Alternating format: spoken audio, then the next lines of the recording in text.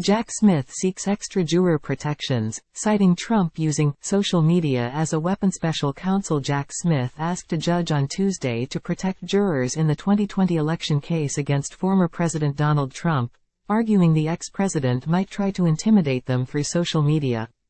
Prosecutors for Smith also said in a court filing that U.S. District Judge Tanya Chutkan should use a written questionnaire ahead of in-person jury selection to expedite the process, which some, including Trump, have anticipated could be a challenge because of the high profile of the defendant.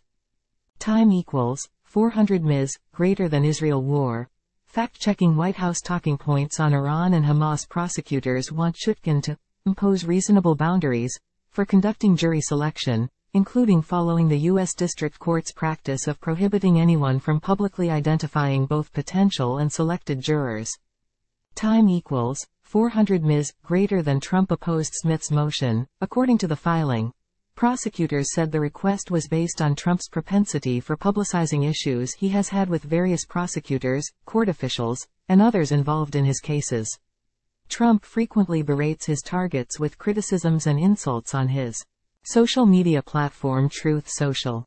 Smith pointed to a gag order a New York judge issued last week in a civil case against Trump after Trump targeted the judge's principal clerk on the platform, in light of the public attention that is expected, and the defendant's record of using public social media platforms in an intimidating manner, further evinced by events in a separate trial in New York last week.